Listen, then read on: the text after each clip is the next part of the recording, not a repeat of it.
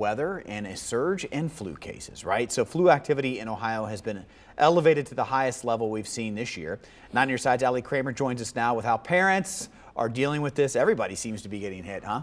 Yeah, exactly, Chris. And flu right now is really on the rise, and it's earlier this year, just in time for Christmas. The flu didn't reach widespread status in Ohio until mid-January last year. So we're talking about a spike in cases about a month earlier than we saw it last year. The Ohio Department of Health reports 144 people were hospitalized for the flu during the first week of December. Compare that to just 29 hospitalizations for the same week last year. It's hitting more people in a shorter period of time. Across Ohio, more than 400 people have been hospitalized with the flu so far this season, and that, of course, does not include all of the folks who get the flu but don't necessarily go to the hospital. Now, it's not too late to get a flu shot, but it's important to note that the CDC is only recommending the injectable flu vaccines, not that nasal mist that some people opt for or allow their kids to get.